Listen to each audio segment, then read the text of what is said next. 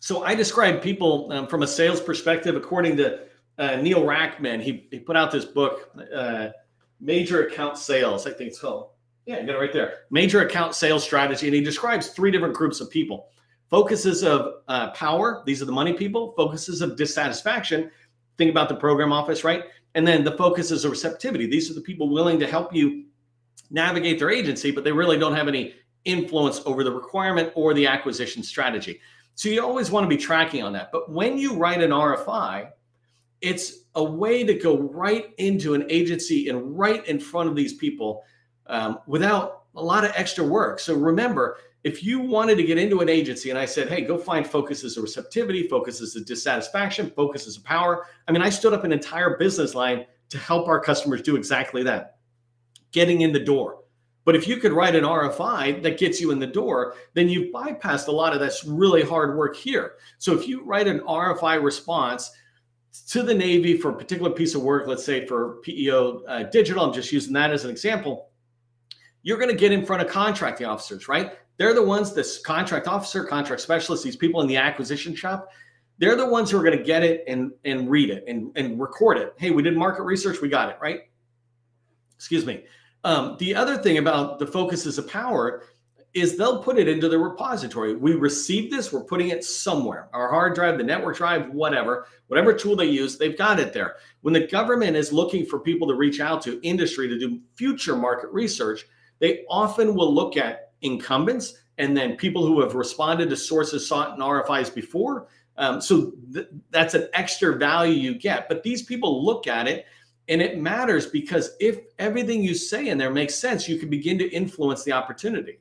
If everything you say in there demonstrates a compelling case that your company fits this requirement, all of a sudden the acquisition shop and the contracting officer is thinking, I wonder if this would be a good chance for us to award to this contract or to set it aside to woman-owned small business, whatever it is.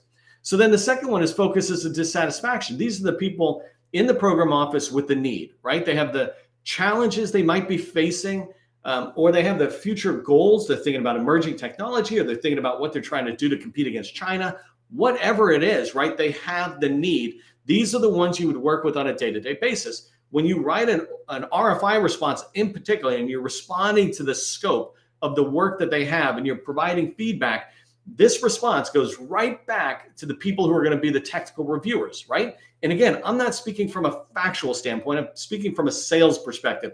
Who's going to look at this? But the very people who are probably going to look at your proposal if you sent it. So you instantly are helping them see you and then see your way of thinking on things. And if they really like it, like I wrote a response once, and the CIO was one of the people who was reviewing it. They just bypassed everything. And they said, let's bring these guys in and talk. And when they talked to us, I brought in 2 of my subject matter experts, and I was a subject matter expert. We just wowed them. They said, how can we go right with this company, right? They're looking to work with us. We've got to give them the reasons. And so when we write good responses, and a program office can see that when they do this, these technical reviewers can influence the acquisition approach to a degree by saying, we really love this. This company understands our mission, our requirements, and they have solutions that we can see would help us. And the last group is the focus of receptivity, right? And these are people like small business specialists, or in the SBA, there's procurement center representatives, and your district office, if you're an 8A, your business opportunity specialist. I'll tell you right now, if I was an 8A firm and I was responding to an RFI or sources sought that was an email response, I would copy my business opportunity specialist. Just every single time, I just copy them. And in fact, I'd make sure that name says, John Smith, SBA BOS, right? So business opportunity specialist. These are people you want to be aware of, that you're writing responses to RFIs so that they're there to advocate for you. Quick lesson. I learned this lesson from a contracting officer, actually, when I had my last company. She was telling me, we were doing these monthly reviews and something heated was coming up, but it had been brewing for several months.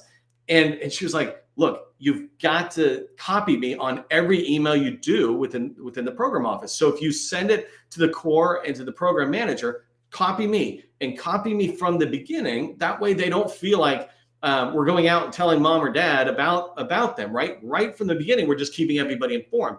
That way, when it's time for the contracting officer to get engaged, they can help. And in this case, when I talk about focuses of receptivity, If the PCR or the small business specialist is seeing that you're writing responses, and maybe they look at that and they understand that it looks like it's a pretty good response, then they'll be able to open their mouth when the acquisition shop is going maybe on a different direction, right? They'll be able to help you, but how can they help you if you don't keep them informed? And so when you respond, that's something to keep in mind.